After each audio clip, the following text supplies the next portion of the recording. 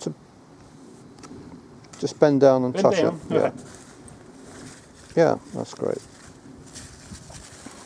So, what's all the pumpkins about, Bob?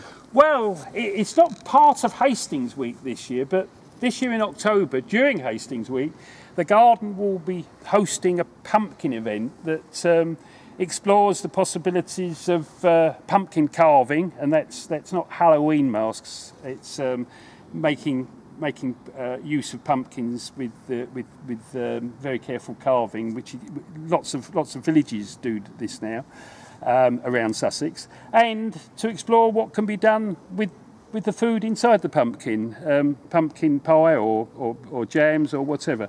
So there's a day which we'll reserve for pumpkins this year.